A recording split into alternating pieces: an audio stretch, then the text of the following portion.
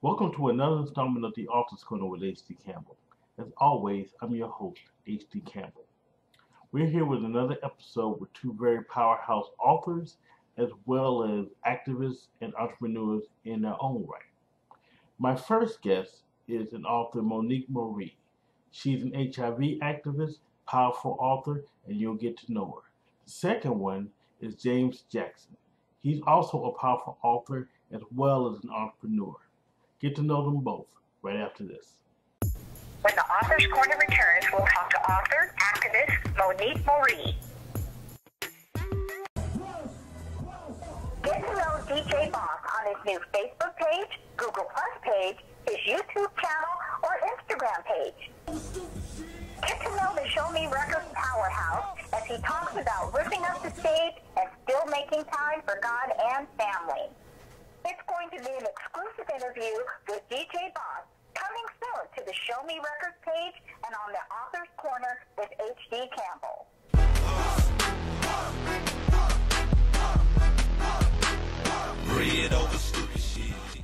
Relationship issues? Need help talking to your mate? Or just need some advice? Meet columnist Sharifa Newsom. She offers no-holds-barred advice with your heart and mind. Check out her columns regularly in the HD Insider page on the H.D. Campbell website at hdcampbell.weebly.com. And as always, let the writing fuel your spirit. Welcome back to the Author's Corner. My first guest is a powerhouse in her own right. She wears a lot of hats like Keisha Green and other powerhouse women I've interviewed. Her name is Monique Moree. She's an HIV activist as well as an author, and here's her story. Oh man, I have to count myself too. I am, first I'm a mother, a wife, I'm an author, I am a director of my nonprofit organization, Monique Moree Outreach Services, and I'm also a public speaker. Okay. Well, why don't we go ahead and start at the beginning? Pretty much so, basically you was born in Oklahoma City, which I have a lot of good friends in Oklahoma City. Pretty much so you came up, you actually enlisted into the Army. Yeah. How far did you go? When I was in the Army, I was stationed in Germany, and I was stationed in Fort Jackson in South Carolina. So I didn't go too far. Okay. But however, I did travel across the world because I am a military brat. My father was in the Army, so we've been all over the place, even before I was enlisted in the Army. Well, military service to me, no matter how far you go, is always good. So I never minimize it, no matter how far you go into it. Right. Pretty much so you had... After the Army, you sort of took a kind of low point in your life. Can you kind of describe that low point? Yes. What actually happened while I was in the Army, for pretty much towards the end of my career with the Army, I got married, and less than a year from my marriage, I also found out I was pregnant with my third child, and we were all excited about the pregnancy, about the upcoming of the child, not only to find out that I also was HIV positive. So did you ever find out the source? Did I ever find out the source? Well, when I found out I was HIV positive, of course, we, did our research and trying to figure out how did I become HIV positive, because when you're in the Army, you are tested for HIV. Back then it was every 2 years. I'm not sure how many years it is now. So, of course, I was previously tested, which I was HIV negative because I was stationed in Germany. When I came back here to South Carolina is when I found out I was positive and pregnant. So, of course, we were trying to figure out who, what, when, where, why, all that good stuff. Here I was a wife. How could this happen to me? And that was what was going on in my mind. To make the long story short, my husband at that time, he did find out he was HIV positive as well. And of course, once again, we were trying to figure out the who, what, when, where, why, how, because he was my husband, I was his wife. We did find out that, or I did find out that my husband did have an affair, and another individual was also infected with HIV. Mm. So that is what we found out. If I'm 100% sure that he infected me or whatever, you know, we cannot, say, oh, yes, he did this or I did this. However, we do know, when you put two and two together, we do know that there was an affair and he did infect another female. And so the marriage is gone, or how? Yes. Okay. I always tell people, we didn't get a divorce because of the affair. We were going to, just like any other marriage, when you have your problems and going through, different obstacles and different challenges, we were going to, we were going to stick through it and push through it because I was pregnant, trying to deal with the pregnancy, trying to deal with that I was newly diagnosed with HIV. However, he did not want to stand up to the plate and really admit what he has done. He didn't want to do any of that. So, of course, we did eventually get a divorce, probably like 5-6 months later. We did get a divorce, so I ended up having a baby, and I started to do what I had to do to support my child as well as my other 2 kids that I had at the time. Okay. Well, one more question, and I'll change subjects here. How's the baby? Is the baby infected, or is the baby fine, or how? My son, which I have 3 boys, right now, my son, he will be 8, March 27th, so he has a birthday coming. When I first had him, I was, what if? I had those what ifs in my mind. What do I do? Here I am, newly infected myself, and the doctors had already, told me it's a possibility that he too could get the virus. I wasn't fully educated about a pregnant woman who was positive carrying a child. I wasn't all the way educated about what happens to the child, but the doctor did let me know that it's a possibility. So, of course, in my mind, throughout the pregnancy and when I had him, what if God, what do I do? So the first 2 years of his life, it was like a waiting game. And when he turned 2, I'll never forget that phone call when the doctor told me, Monique, your son does not have the virus. They did it's a procedure they do with kids who has a mother who's infected with HIV. The test came back negative, so he does not have the virus at all. Thank God, and he's 8 years old now, so he has no trace of it. Okay. Well, switching gears for a second. You're at this point in your life. You find out everything's going low. At some point, you learn how to fight. Where's that point? What was that point that you decided, I'm trying to elevate here? What was it? Right. Where did I have to fight? Wow. What point did it begin? I was in and out psychiatric wards after I had my child because I didn't know how to fight. I just gave up. I was like, I was somebody's wife. I was a good woman, and you need to tell me I got HIV, with stigma and the way the media portray HIV. I was like, this cannot be me. Why am I in this? So I didn't know how to fight. I gave up. No one told me how to fight. All I knew was my faith. I had to be strong, but, that was so irrelevant for me at that time. My mind was just all over the place, in and out, like I said, psychiatric ward 4 or 5 times. My last experience in the psychiatric ward, which was 2009, November 2009, I got tired. I got tired of being in that psychiatric ward over and over again.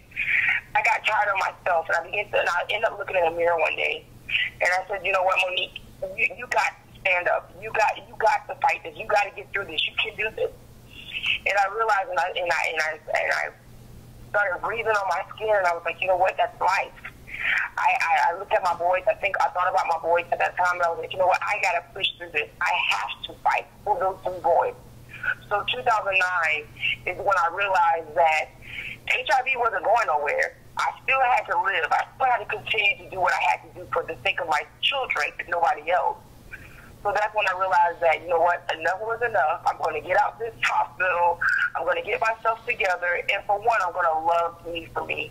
And that's when I began to realize that I needed to fight. I started to love Monique all over again because first I had to love myself. You know, because I didn't love myself. When I was diagnosed with HIV in 2005, I hated myself. So 2009 is when I realized that, you know what, I am somebody, I'm going to get through this. I have to get through this. And next thing you know, my strength started coming back. My faith started getting stronger. That's when I started pushing through all the challenges and all the obstacles that I was going through. And, you know, every day wasn't easy. I'm not going to lie. I didn't just wake up and, you know, start fighting and things started changing. It was a process, but the healing started taking place. Well, at some point you decided to put on boxing gloves, and you decided. I sure did. Yeah, you decided to use those boxing gloves. Now, right. But now, since this is the office quarter, at some point you decided, I'm going to write a book. I'm going to write a book called Living Inside My Skin of Silence. Tell me what led to that book. Well, like I said, like you said, as I put on those boxing gloves or whatever, I started fighting. I was like, what can I do? I came public.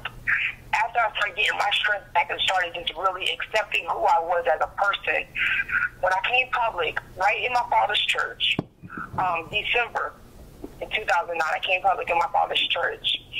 Just came public, not realizing what I was about to get myself into. I just wanted to get it off my chest. I told the whole church that I was HIV positive. I need their prayers, you know, the whole nine. Told my testimony. I had my first interview the following week because, of course, when you let the cat out, that about everyone starts talking and oh, well, he gets HIV positive, blah blah blah. Someone wanted to interview me. I was like, I wasn't ready for everyone to even though I told my dad's church, I wasn't ready for the nation and the world to know I was HIV positive, but something within me said, okay, do that interview. So I ended up sharing my story on that first interview a week later. Next thing you know, something in me was like, write your story. It's one thing for people to hear me speak my story, but it's another thing for someone to have it in their hands and they could actually read the book and see, hey, this lady went through so much, and if she endured all the things that she went through, so can I. Or they could reflect back to that book and say, hey, she made it through. So I just began to write. I never knew how. I hated writing in school. Books, you couldn't even really get me to read a book. So because of what I went through, I just started, next thing you know, I just started grabbing the pen and paper and I just started writing away. And that's what made me decide to write. And Living Inside My Skin of Silence, I chose that title because I was silent. I got tired. I was smiling in people's faces from 2005 when I was diagnosed to 2009. I'm sorry, till 2010 is when I started writing. I got tired of smiling in everybody's face, telling everyone, oh, it's going to be okay. People thought I had this perfect life. And I was silent about it. People didn't know I was, HIV positive. Even though I was public, everyone didn't know. They didn't know I was HIV positive. They didn't know I was a single parent. They didn't know I was going through a bad marriage. They didn't know I was in and out of psychiatric ward. They didn't know any of that. So I was like, you know what? That's why I named it Living Inside My Skin of Silence, because on the outside, I was like, I was fine. I was like, I didn't have the cares of the world going on with me, but I was actually battling something within. So that's why I named it Living Inside My Skin of Silence. Well, one thing you didn't realize when you wrote the book, one thing you didn't realize when you started shopping the book, you didn't realize that you were going to start this whole phenomenon going on to where you started going throughout your community and beyond your community. I want you to now go into telling me about your foundation. When I wrote that book, I didn't know anything was going to happen. And I was like, okay, I'm just going to write the book. Everyone's just going to read it and be done. I didn't realize what I was writing in that book, it was going to actually help other people. And people started asking me all these different questions about different things I wrote in the book. So I was like, okay, Monique, I started talking to myself. And I was like, well, take it a little further. There's so much more within you. There's so much more than the book. You need to do, there's so much more you need to do. And I started speaking all over the place. I was like, there's more of me. There's so much more. And I'm always the type of person, ever since I was a little girl, I always wanted to help people. I was the one in the family that if that person, needed a shirt on their back, shoes on their feet, I was the one to just do whatever I had to do to go help that person. So what was going on with me, I was like, wait a minute. I know what I can do. I want to open up Monique's Hope for Cure Outreach Services. Once again, I didn't know how to open up a nonprofit organization. I didn't know nothing about a business. And I started doing my research, and I started, doing everything that I had to do to open it up. And I started in Holly Hill, South Carolina, a very small town. You close your eyes, you're out of the town. Very small. And I opened it up because I wanted to be able to help the community, where we raise HIV and AIDS awareness. We give out food, clothing, counseling. People who come there if they just want to come and just hang out when we're open, they can come and play games, watch TV, we'll give them lunch. And it's open for everyone, not just people who are HIV positive, because I wanted to help break that stigma. I didn't want people to be afraid to come to my center because it was just HIV positive people there. I wanted everyone to come together because you didn't know who was HIV positive. You just come in there for the services. So because the stigma on HIV and AIDS, it needs to be broken. And I was that type of person that I want to reach out to everyone because no one is exempt from HIV and AIDS. I was a wife. So that's what made me open up Monique Hope for Cure Outreach Services so these people can have a place to go to. If they're hungry and if they need these services, they won't have to go around and sleep around to, get the money to feed their children or to go do other risky behaviors because they're trying to take care of home. Mm-hmm. Now, you're a wonderful activist, and I love your mission because here's the problem, and this is what I want you to do for me right now. When we talk about HIV, we hear two extremes. We hear the negative extreme to where, like you just said, you don't want anyone to be afraid. But then we have the other extreme where we have Magic Johnson and his cocktails and he's staying alive. They're pretty much so we have to break stereotypes, we have to break stigmas, we have to break a lot of things. What are you doing to break those extremes and those stigmas? Right now, the only, I'm speaking, allowing my voice to be heard. Telling people, no one even, Magic Johnson is taking this pill, the wonderful pill. There is a nice pill that you can take, but when you're HIV positive, everyone is different. Everyone is on different, when people come up to me, they ask me, I don't know so much about HIV or, I just met you and you're telling me, but where do I go? The best place that you can go or you can start is your family doctor if you have one.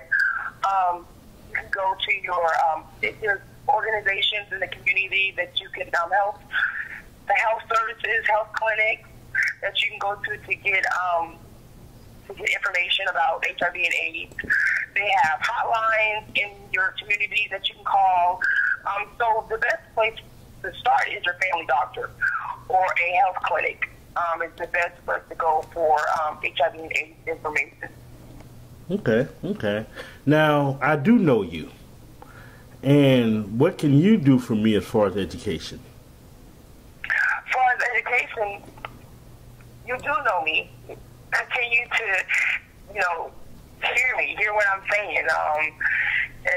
And when people come to me, I'm like, come to my organization or come to an event that I'm having to be more educated about HIV and AIDS. I know a lot of my friends that do know me in the community, a lot of them will tell me, Monique, there was one time where I wouldn't even touch someone that had HIV and AIDS because they weren't educated. And they'll come back to me and they'll say, because I know who you are now and I look at your life living, I come to your events, I just come and have lunch with you, Monique. I'm now, I'm educated, and I realize that, people with HIV and AIDS is not going to harm me. So a lot of them will come back to me and they'll say things like that. Okay. Now I'm gonna ask one more question, and I'm gonna switch gears and wrap it up for you. You just told me in the beginning of this interview that you're married, you are married, and so that means, and let me see if I can answer this correctly, because I know a lot of people that you can have a normal love life with HIV. Yes. It is very possible. So you have remarried, Yes. and how's that marriage going? Everything going okay? Everything is going lovely. In other words, I'm dishing for a story here. Go ahead. I'm dishing for a how we met story. My audience wants a love story. Go ahead. On a book number 2 of how we actually just met. I mean, how I met my husband. But once I came public,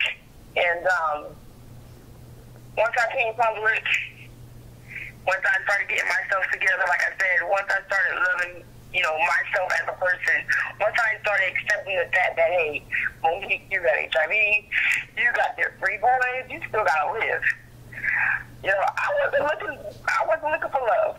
I was already going through, what happened in my previous marriage. I just wanted to live life and be happy. But I guess with that saying, what God has for you, it is for you. You can't stop God's blessings. My husband, who I am married to now, we met after I came public, and he loved me for me. I was the second person he ever knew that had HIV. He knew someone back in school. But other than that, he told me he wasn't, educated about HIV and AIDS, none of that. But when he met me, he just said that he had loved me as a person.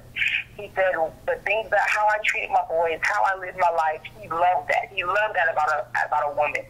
He loved that I took care of them and how I just carried myself as a person. So, he went to my doctor appointments with me. He saw me for, when I told him I was HIV positive, he just looked at me like, okay, you still deserve to be loved. You still deserve anything else that any other woman, any other woman has, you deserve it too. I don't feel that I should treat you any different. And yes, I thought he was kidding. I thought he was lying. I was like, something's wrong with this man. However, he began to show me he was there, he was supportive, and he asked my hand in marriage. And once again, I thought that was a joke. I was like, man, they're lying. There's no way. Out of all these ladies out here, there's no way you would want to marry me. And he proved himself, and we got married. Had 36 people in our wedding party, had a big wedding. Everyone was there, excited, and we've been married going on 3 years in June. You're lucky you married this man, because, see, this was been... I'm sorry, he is HIV negative. When a lot of people ask that question, they're always curious. My husband's HIV negative, and yes, he hugs me, kisses me, do whatever. Because he has been educated about the do's and don'ts when he is with me. Well, actually, to be honest with you, I actually have a friend who's HIV positive who's married to an HIV negative man. They've been married for almost 15 years. So, like I say, it's not really, it's really no surprise to me. But I was actually going to tell you, you better be lucky you married this man, or this would have been a whole different interview with me clowning you for pushing away your blessing. I hear a lot when I go speak and stuff. A lot of people will be like, Monique, and it actually amazes me when I actually go speak and I start talking about me. And sometimes I don't even get to the marriage part yet when I do speak some places, and there's people who be like, Monique, if you were in our state, or I would date you, or I would love to be. And it amazes me because I'm telling them my story. Like I said, it's just lack of education. Mm-hmm. I feel like people need education, because HIV and AIDS is not a death sentence. It's not a death sentence. There's nothing. It's all about education. And that's what it's all about. It's definitely what it's all about. So everyone's happy. You're good. So now what is going on besides the ministry, besides the foundation? What else is going on in Monique's life? Right now, I'm enjoying life. I'm actually, my kids keep me busy. The boys are all in sports, so they got me all over the place. I have one myself. I still speak. So I have some speaking engagements coming up here soon.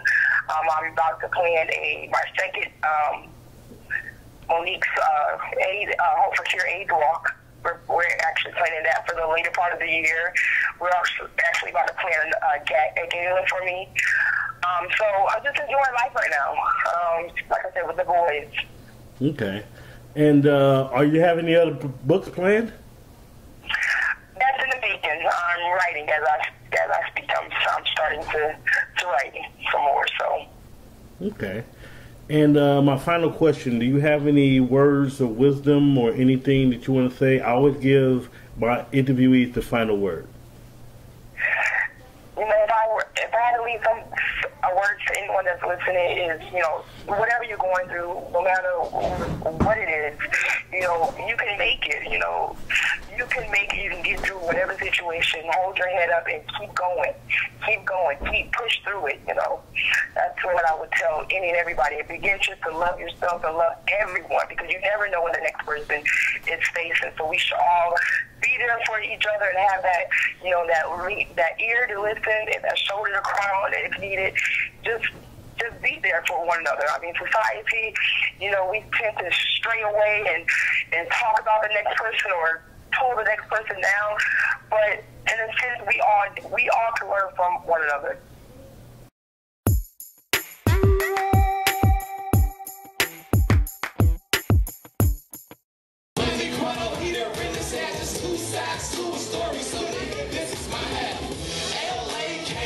Trying to diss blood. I'm a real nigga, so real niggas call me up. I had a conversation after y'all. I end up on the way to me. I promised to come today, but I promise it won't invade as I shine. I'm right above you, consider the constellation. If not, then it's because of the friction of constant hate. And I must supply my own, cause the envious they can be the friction. But I can talk more. You start a lot of shit, but I can start more. You don't really want beef. Y'all, all of y'all, boss it up, do what you do. Bread what I'm getting over everything, that's how I'm living. Hate they never see me break while I'm on this paper. I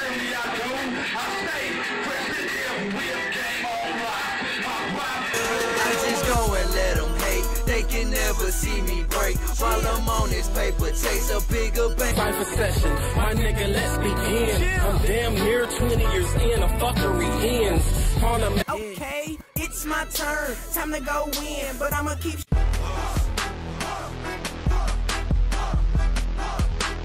Bread over stupid shit.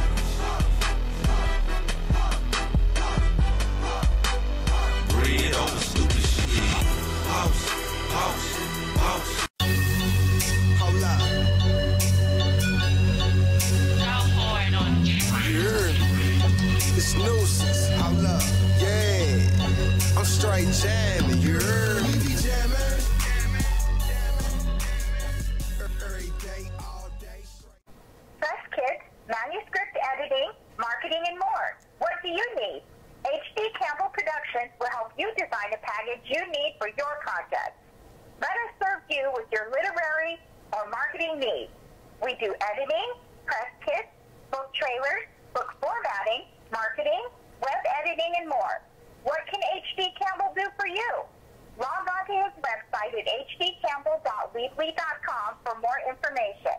You can email him at hdcampbell1230@gmail.com or call him at 314-265-9169 so he can set up a package for you. Check us out, and as always, let your writing fuel your spirit.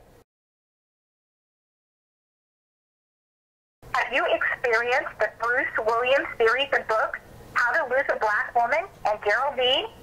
Experience Bruce Williams' journey, true love, and possible missteps along the way through his eyes, his poetry, and prayers. Then, meet Geraldine, whose own search for love makes some quite interesting and possibly dangerous turns.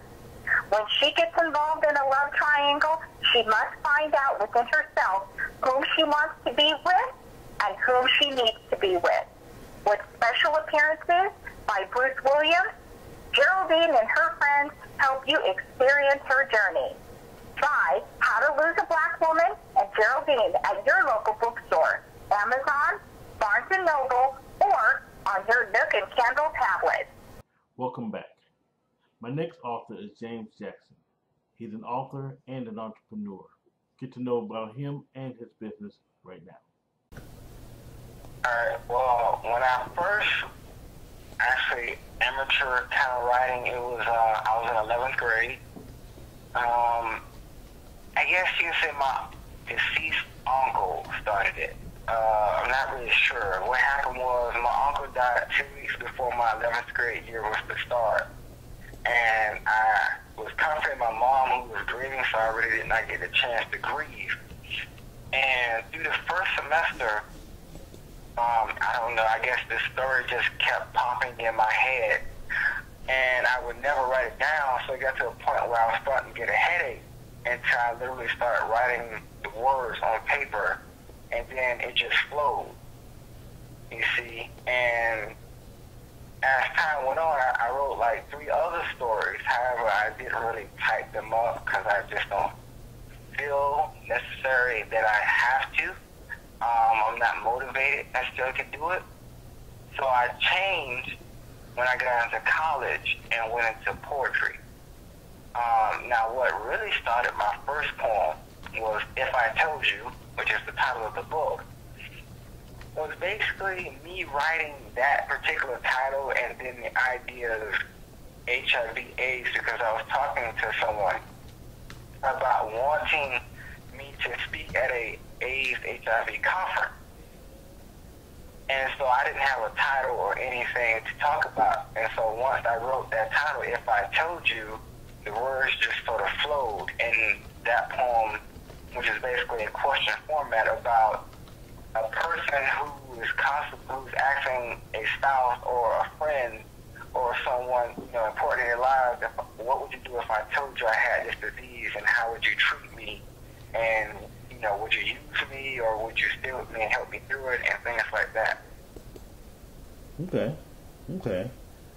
So pretty much so let's go straight on into basically how did that transition into your first book? Okay, so when I started writing, I posted my work on Brenda Jackson, who is also an author.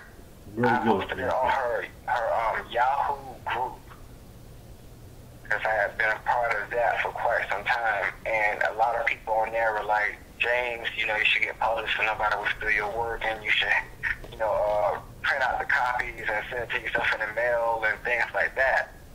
And so what happened was, what really pushed me to actually publish my first book was December of 2013, when I had used up all my student financial aid for school, and I needed that source of income, and I really wasn't working because in my major as a business student, you really don't have that time to work because you have to do a lot of after-school activities or a lot of after-school projects which consume up time, being that we are a business student and things like that. So I decided to push the book and just try self-publishing. Now, another thing that inspired me to do that as well was I saw someone get killed behind the apartment complex where I stay. And I was the first person to call 911 and to actually, I don't want to go into too many details, but that was also something that made me push to have the book done. That way I could get out of here and, try to have some type of standing to the point where I won't have to go down the road that that person went down, which from what they said was maybe drug related. I'm not really sure. It happened last summer. But Okay. Well, from all of this, and you've got the book, and you've seen so much, I'm not going to say tragic, but you've seen so much bad going on. How do you stay positive? Well, in my life, I've seen a lot of tragedy and badness. I was accused of molesting my sisters by my birth mother just so she can try to hurt me, or at least hurt my adoptive mom. And so through all that, I had to find a way to cope. You know, what a lot of people don't know is I've been accused of being gay. You know, so I've had several people call me gay within my family on the street, simply because I chose to keep my head in the book.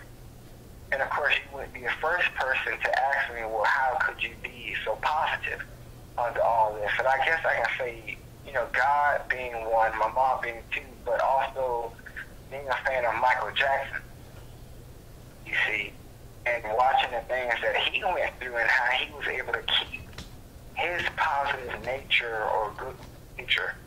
And that's what made me want to strive to do the same thing. And so no matter how bad my life gets, I always try to look on the bright side. It's not always easy, though. And I think people should know that. It really isn't. I have a friend right now who's struggling, and she's fighting with me because I'm trying to get her to be positive. That way she won't do anything crazy. And she, you know, so it's not always easy. Okay.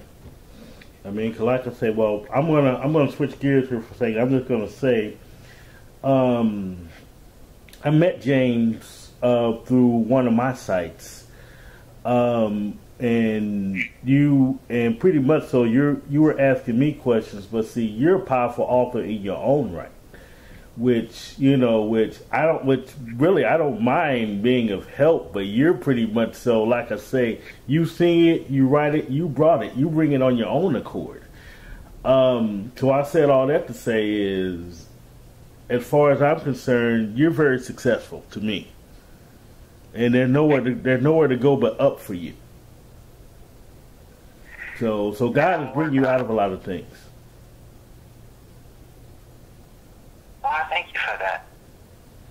I mean, no thanks needed. This is all your talent. But I'm sorry, I cut you off. Go ahead.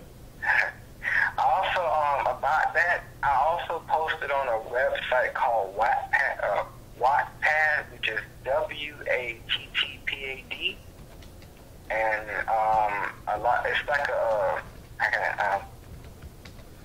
I guess it's a writing forum in a way. Like if you write music, poetry, stories, you can post it on this forum and share. But it's not like a blog or anything, you know, where you have your one page. You can literally go and see other people's work and comment on their work and share their work and like their work, and it's just a great tool to learn and have other people critique your things. And so I had a lot of people also on there who liked my work, which is why some of the poems in my book got chosen, was because of the feedback and the popularity that they received on this site. Plus, I also entered twice into a poetry competition. I did not win the competition, but two of my poems were published in the competition book. And so I do have two of my poems in print in other people's book. Okay. So like I say, you keep bringing out positive stuff, you're just going to do well. I mean, pretty much so no matter what you do. Do you have any more books in the works? If I can find somebody to help me get my written novel books on paper, then I can and help me transfer those into a story that's worthy of being put out there, then yeah, because like I said, I wrote at least 3 other books, not poetry, but 3 other novels that I'm just trying to find somebody to help me shape it into a worthy book, you know, because right now I'm a little nervous about that one.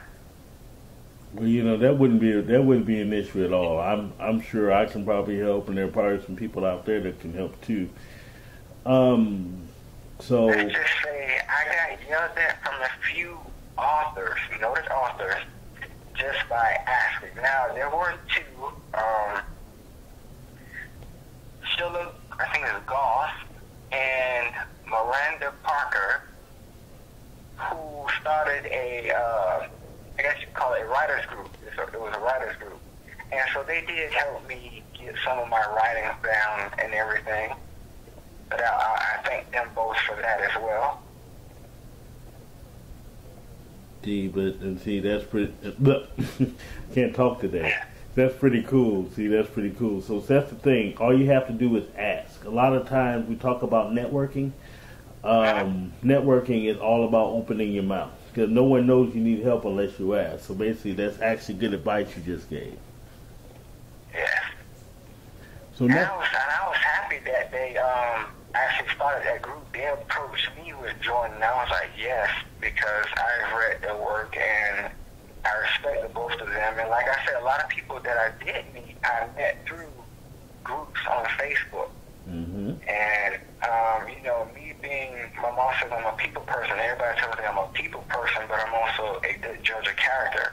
So that's why I guess it helps my positive nature in a way when I can meet other people who are also positive.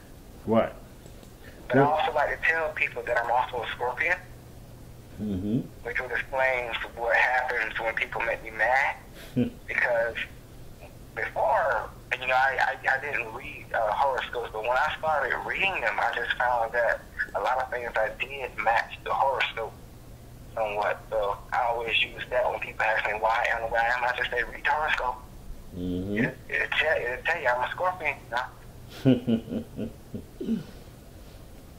I mean, I truly understand. So like I say, that's always help out there. So that's really, you know, thank God there's really never a lack of help. And that's always been part of my, mission. We're all authors together, so we all should network together. Yeah. So switching gears for a second, speaking of success, you also have a business. Can you please outline that business for us? All right. So the first business is a health fitness platform known as Visalis. And first, I would like to share my story about that. I was working with my former mentor who helped me come up with my flyer for my story, if I may. Okay, go ahead. All right. So I'm going to read it word for word because I think I got it perfect. I don't want to mess up.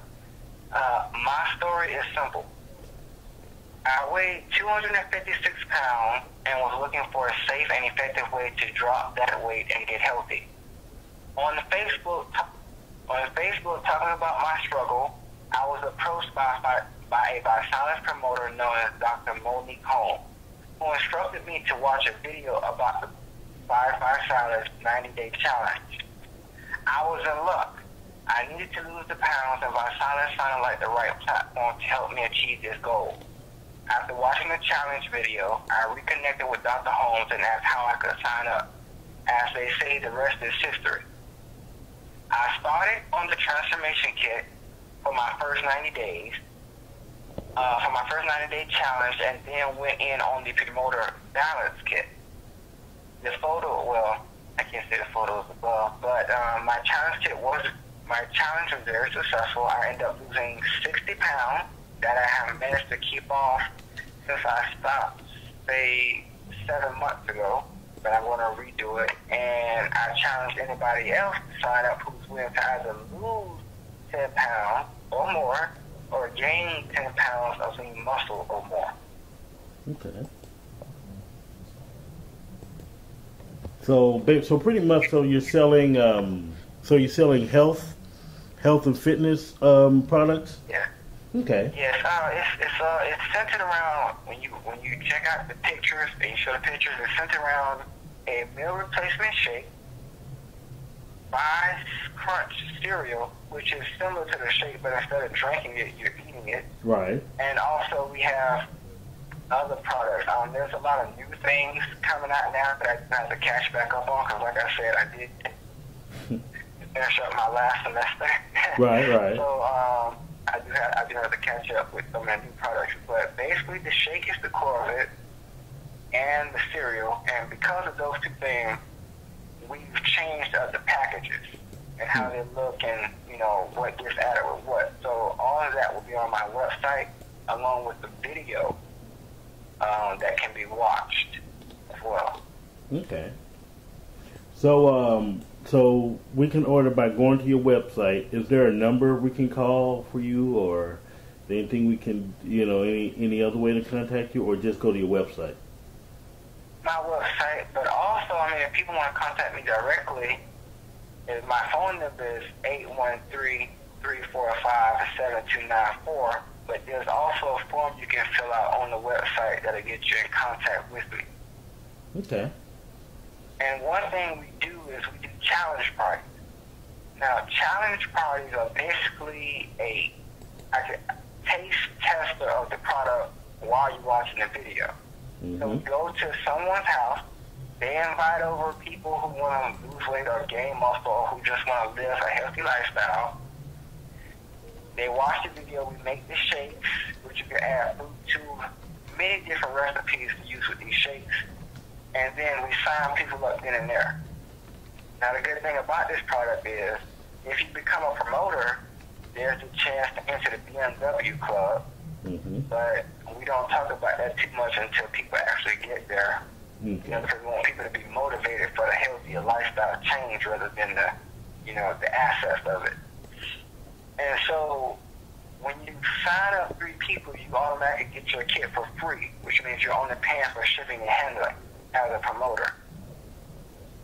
As you get those people to sign up, other people, and so forth and so on, you make commissions off who they sign up, but then those people, if they're promoters, also makes commission.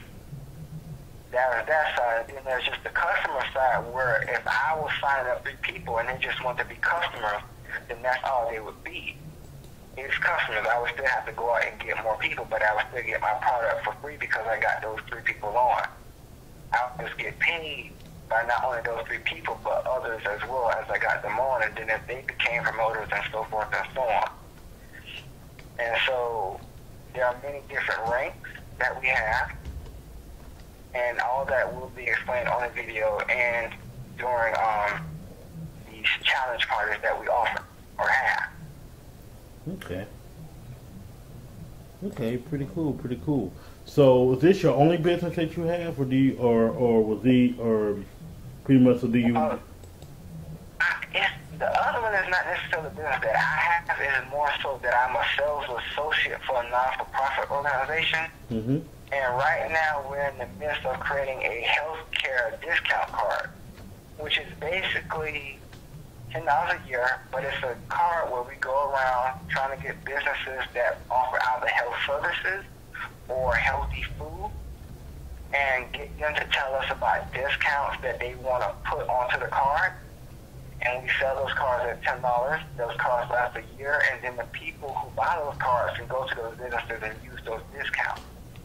So it's sort of like when you go to one of these grocery stores and they do a rewards program, and when you swipe the card, you get like some change taken off a certain item. Well, that's what this is. And I'm just a sales promoter of that. You see. I got you. And then I'm also getting into supported employment, which is helping people find jobs. So I got to take the test for that so I can get certified for that as well. But that's something else I'm doing. So, in other words, you're very, very busy. Yeah. So, I'm going to ask you, like I usually ask a lot of my the other people I interview. You wear a lot of hats. And you say you're going to school as well?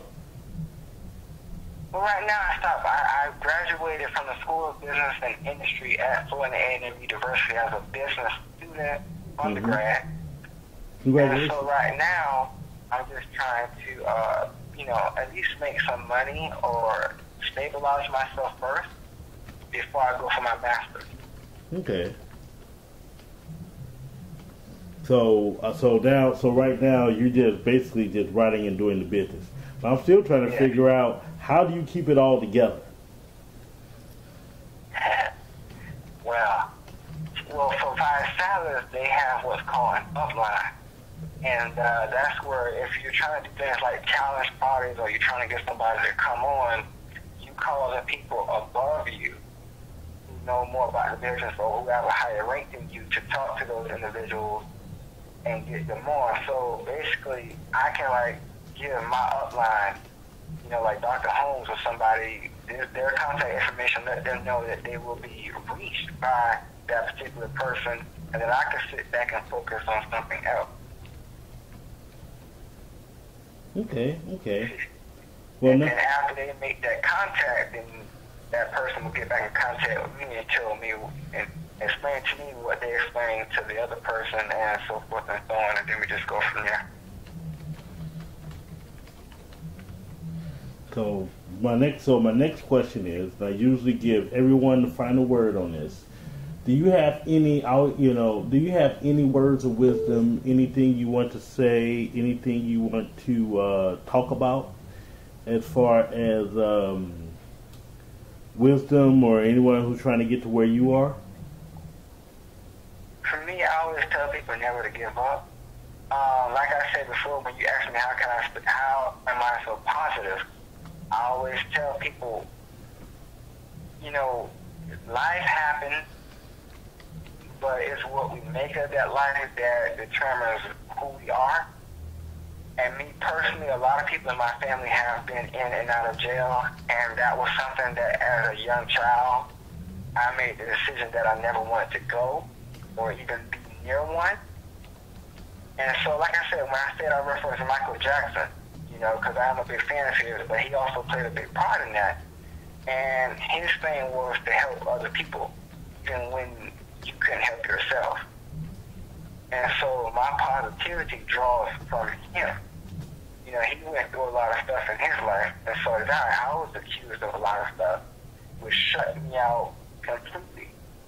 It made me a loner.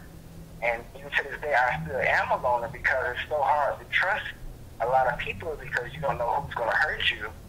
But at the same time, I'm also my own self-motivator.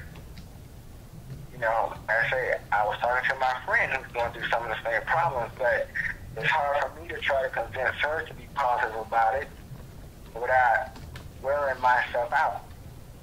Because it's like I'm giving everything I can to try to tell her. So I always found that for me, it's better to be self-motivating, and if somebody backs me on that self-motivation, it just amplifies my own self-motivation as opposed to trying to tell somebody who's not willing to self-motivate. When we return, we'll talk to our author, editor, professional, Shonell Bacon, with this week's writing tip.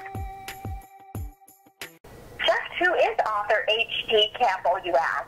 He's the multi-genre author you have yet to get to know. Once you open his books, you can have a romance, get wrapped up on a world of mystery and suspense, or you can go on a journey to stop an international incident. To learn more, log on to hdcampbell.weebly.com for book specials and more. And as always, let your writing fuel your spirit.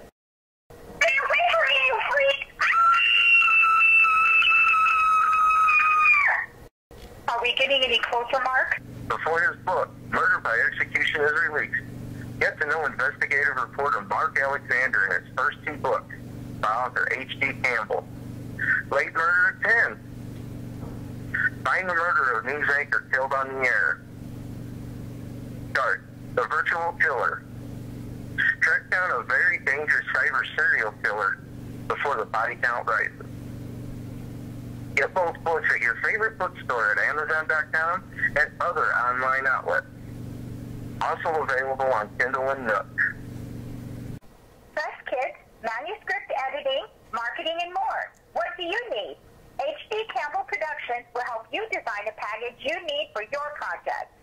Let us serve you with your literary or marketing needs.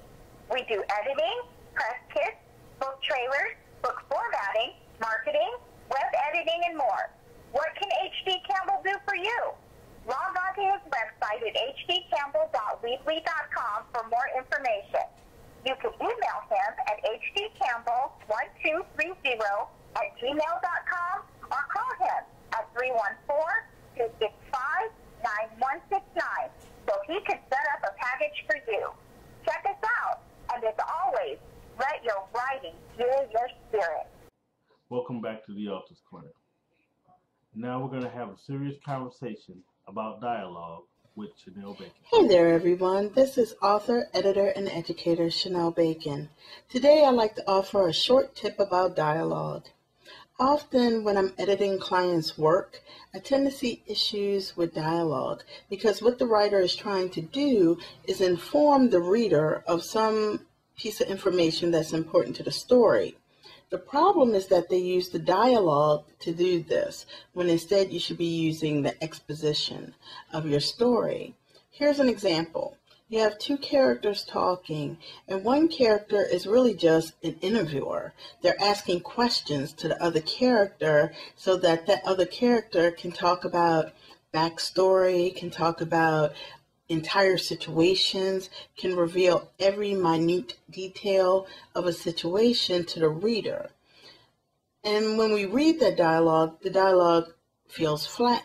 It doesn't feel true because it's not a true conversation. It's just information you're trying to relay to the reader. Like I said, that type of information is good in a story. And if in revision you realize that this information is important and that your reader needs to know it, then of course find another place in the story to put it. Just don't put it in your dialogue. When you revise your dialogue, you want to look to make sure your dialogue is revealing character, that it is intensifying the conflict, that it is moving your current story and your current scene forward, that it has a real purpose to your story. Dialogue, what does the character say or not say? How does the character say it? What does it reveal about the character, the personality, the internal conflict of your character? Really good dialogue makes sure to do those things. I hope that this quick tip helped. You can learn more about me at my official author website, ShonellBacon.com. You can learn about my editorial services at CLG Entertainment. That's CLG-entertainment.com.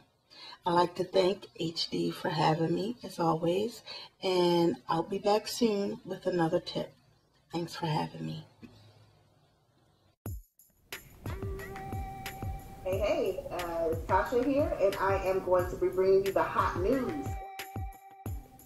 When we return, we'll talk to author Tasha Bynum with this week's gossip news, and then a final thought from H.D. Campbell. Stay away from me, you freak!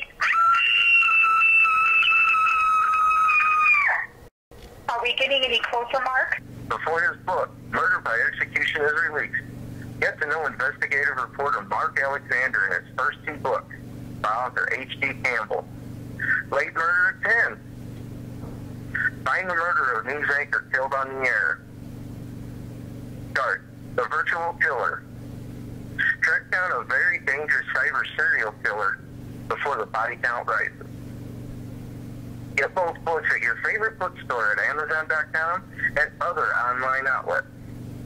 Also available on Kindle and Nook. If I knew they were sending men this time, we have to find the warhead. Stop an international incident right from your couch or bedroom. By the Sergeant Wise Guy Chronicles series by author H.D. Campbell. Freed as American Agent Codename, Sergeant Wise Guy must use his powerful skills of battlefield strategy to find its Soviet nuclear warhead stolen during a time of unrest. Then read as he fights to stop a plague unleashed upon the East Coast. With each page turning, spine-tingling page, you also get the chronicles of a wise but wisecracking thorough agent.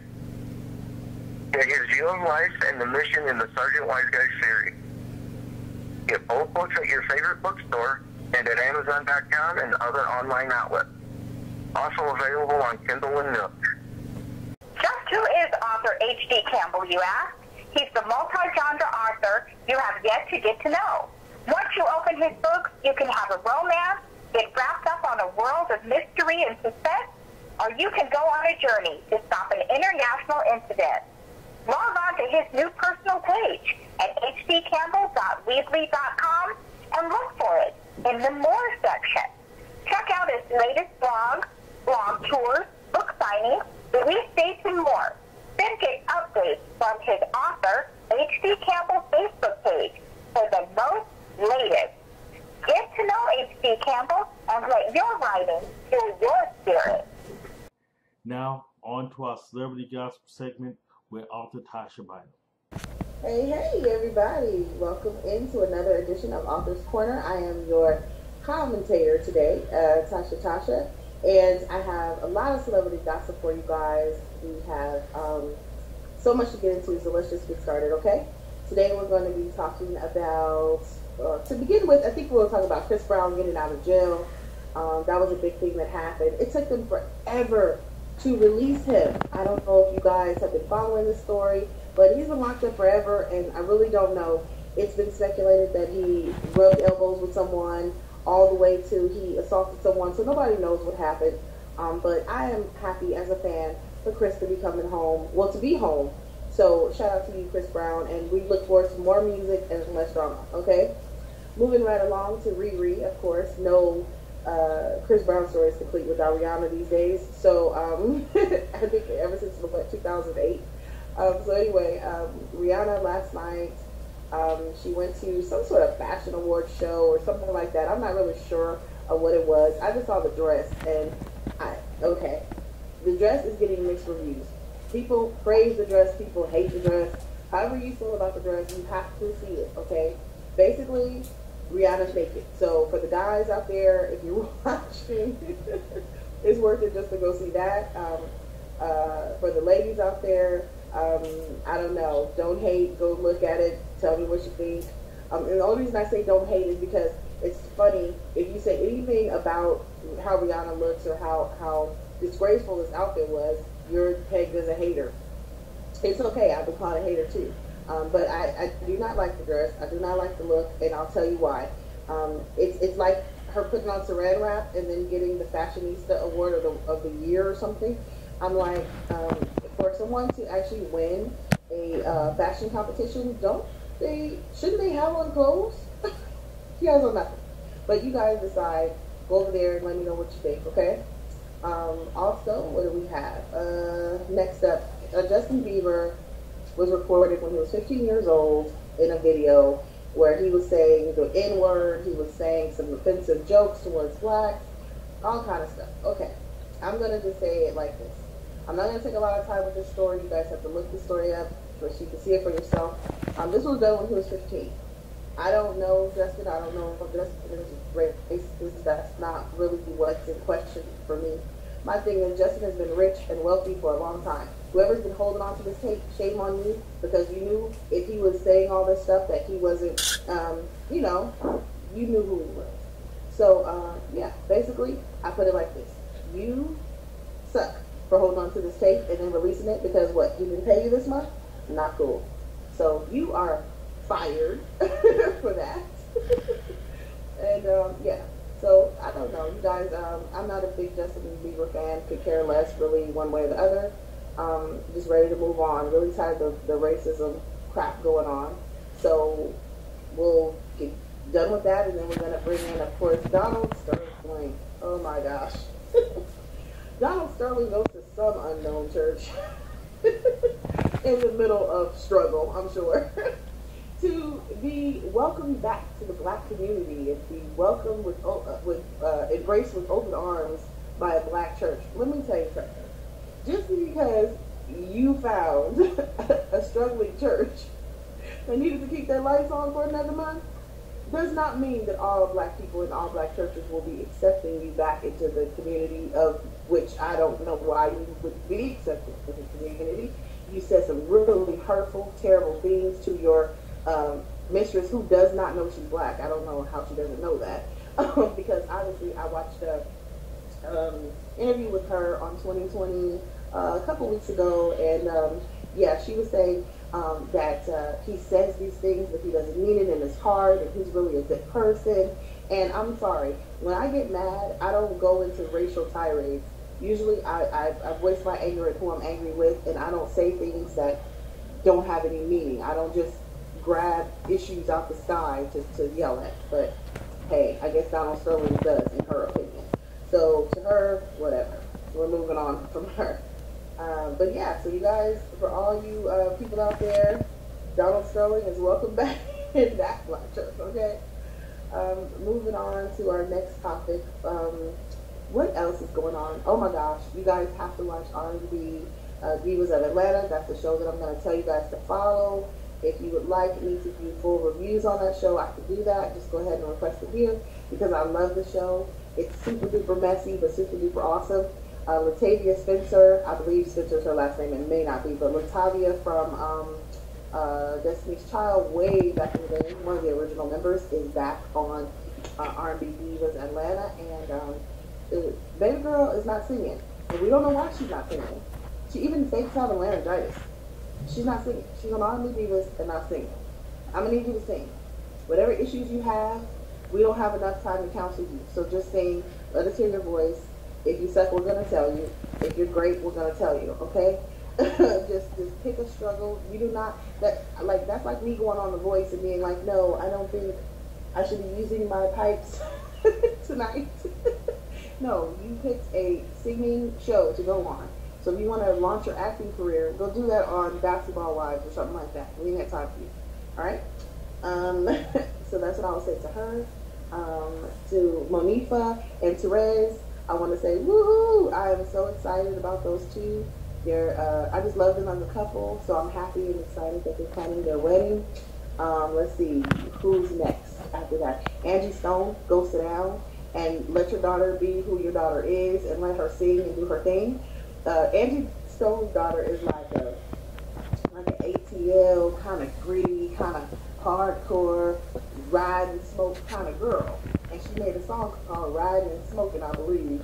And Angie Stone is mortified and doesn't want her to sing it. Let your daughter, if your daughter's been riding and smoking, sorry, that's what she's been doing. Let her go on and tell the world and share her story so we can hear about it and hear about all your business.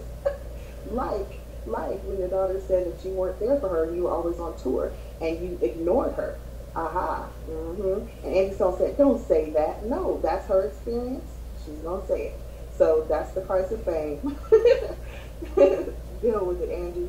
And also stop being messy and stop trying to cause drama that isn't there between Faith and the other girls. Even though I thought it was real shady that Faith said they could buy tickets to the Grammys. That wasn't right. That wasn't right. They are on an album that was done last year for the R&B Divas.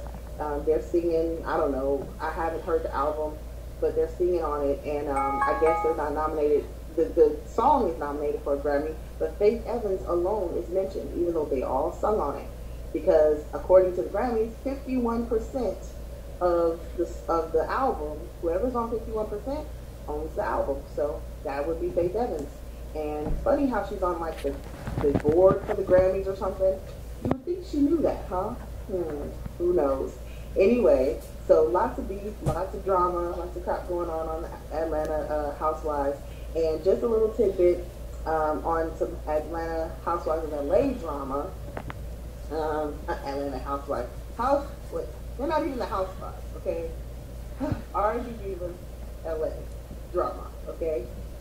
Kelly Price from that show. Remember, she got into an epic beef with Shantae Moore. I'm not going to go into all that. You guys got to look it up. It's good. It's juicy. And Kelly Price is scandalous. But anyway, she made a new video. And the show is basically her saying something like, I don't have time for that, or I don't know what she's talking about. But anyway, it's something about drama and all this stuff. And it's called It's My Time. And it's one of those songs that you sing, you're like, yeah, it's my time. And you get into it. Until she starts saying she's a diva, don't believe her, spreading rumors, blah, blah, blah. And then, of course, she has Kenny Lattimore in the video, who is Shantae Moore's ex. Messy, messy, messy. I'm more mad at Kenny Lattimore than I am at her. But, because let me just tell you, if I'm going to shade somebody, and I'm going to go get their ex is supposed to say, no, I'm not going to be shady to her. We have children together. Grow up, Kenny. Not cool. All right. So I hope you guys enjoyed this segment of the Author Corner, of course, and me commentating with your gossip. Let me know if you guys have any questions, any more news you want to share with me. Feel free.